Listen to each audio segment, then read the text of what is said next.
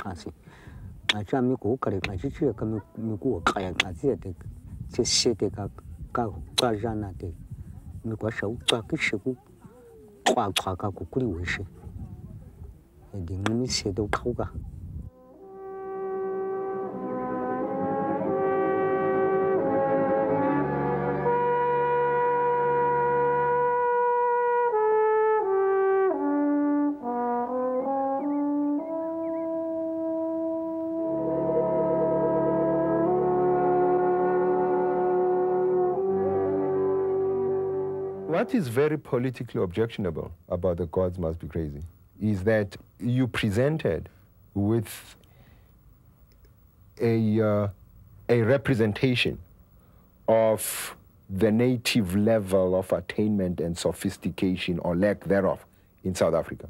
Certainly, you can't even begin to think of them governing a complex industrial society like South Africa's when they still think there is something magical about an empty bottle of Coca-Cola.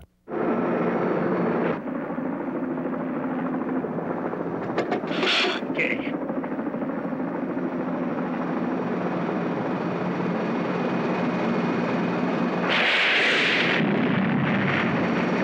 That's why I keep on saying politics and entertainment don't really meet for me, especially if you make comedy, because then you either have to take sides or apologize for the one side and attack the other side.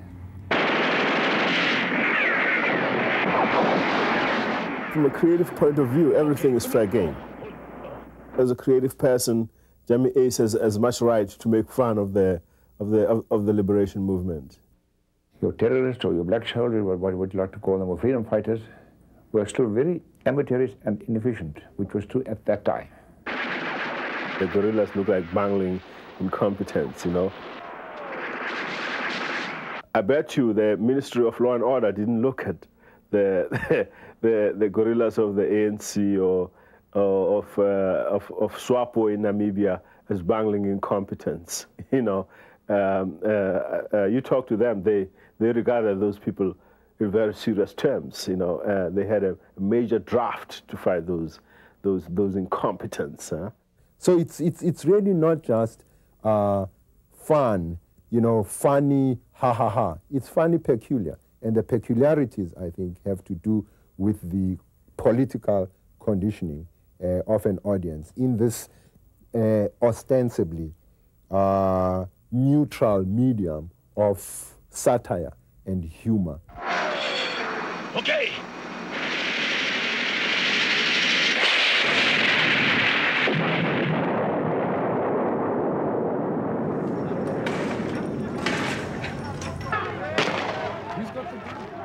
By the mid-1980s, television screens around the world were simply filled with images of unprecedented violence in South Africa and the police reaction to it.